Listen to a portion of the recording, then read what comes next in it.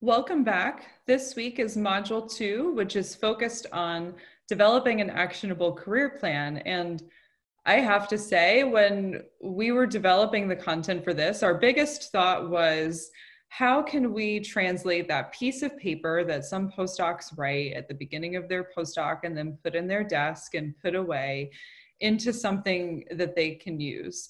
And now, I think not only is that more important in the post-COVID-19 universe, but because the landscape has totally changed, but it's also really abstract and amorphous to kind of figure out, if you are in a postdoc transitioning into the job market, how will that job market grow and change and be something that ultimately you can find a job that you're really interested in. The goal of this part of the conversation is just to get a sense from my colleagues here as to how you all are thinking about career planning in the context of what you're currently experiencing. The academic job market for biological anthropologists who study primates is never great. And I suspect that the result of this pandemic will be that it contracts even more.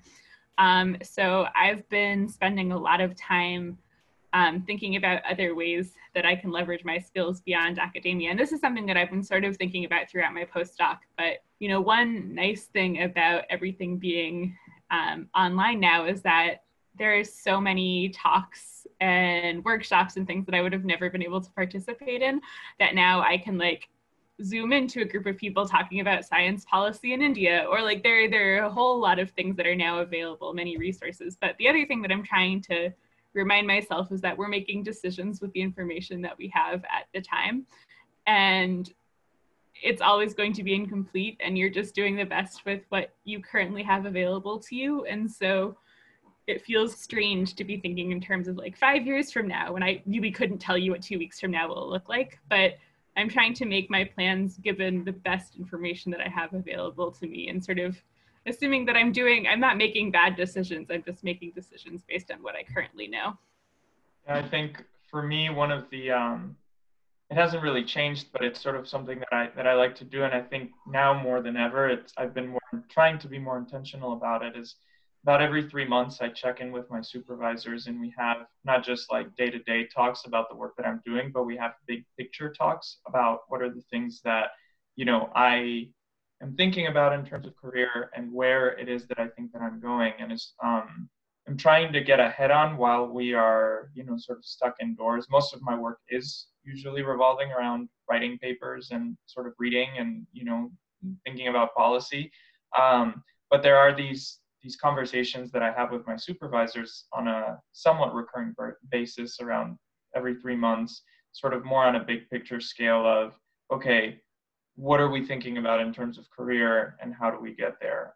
Just so that I can keep having that intentionality and that clear plan with action items and someone to bounce ideas off.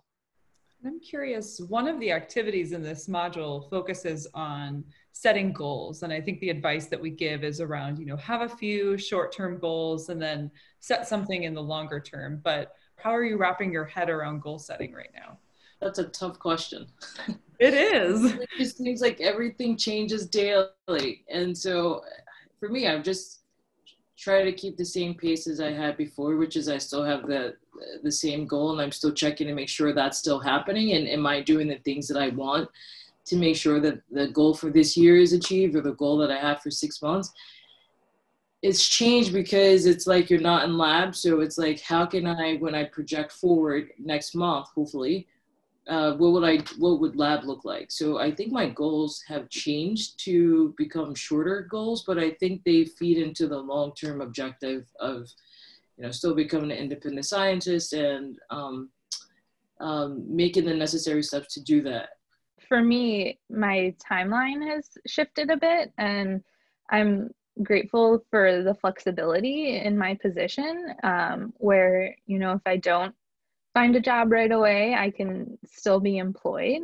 And it's also made me think about, different plan B, plan C, which I've always kind of kept in the back of my mind, but I've been trying to think about, okay, well, with my skills, how can I contribute to what the post-pandemic world might look like, and still accomplish my goals I've been trying to think beyond just like a goal for a job title, and more about kind of the skills that I want to develop. Erin, that's a really good point, and I think that's really important for the postdoc community to realize too, is that you can really break down those goals into very actionable items, specifically focusing in your case like with skills. So to be able to identify, okay, what career options are out there? That's always a challenge, right? There's so many resources. With a PhD, there's so much flexibility to be able to go into a career of your choice. And sometimes that paralysis by analysis of so many options can seem daunting. But the best way to kind of break that down, especially in a time like this, is to make some small goals that you can work towards, because it does provide a little sense of normalcy when you're able to go towards that. For me specifically, in my case, I'm expecting my first child any day now. So I'm in a situation where, for me, yes, it'd be great to wrap up that paper that's currently, in revision, is ready to hopefully push back to the journal as quickly as possible, or try and wrap up a couple other drafts of papers, because those are, in my mind, relatively actionable and quick. But at the end of the day, I'm not going to beat myself up if I don't finish it. And I think that's also okay to have, to realize that if you don't meet that goal in that timeline, as Olivia said, it's okay to shift that timeline a little.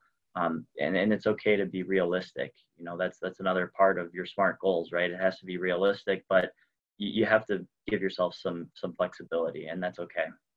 And I just want to say, I mean, I'm really pleased to hear that you all have flexibility and support, and it's music to my ears. For those postdocs that are watching that are nervous, maybe their appointment is ending and they don't know where that funding will be, and they have a plan B and C and D and E, but it feels really stressful. Please do ask for help, whether it's offices like mine, which are focused specifically on postdocs, or a department administrator.